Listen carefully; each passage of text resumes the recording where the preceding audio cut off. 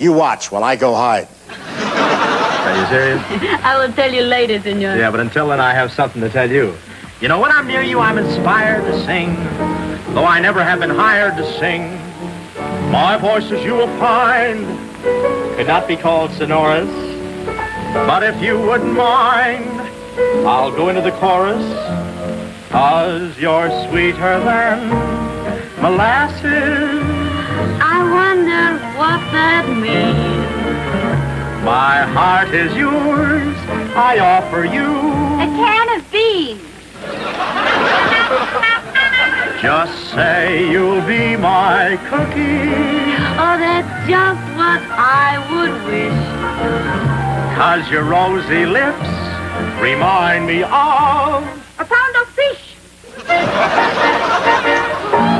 I wish you'd eat more spinach, Why?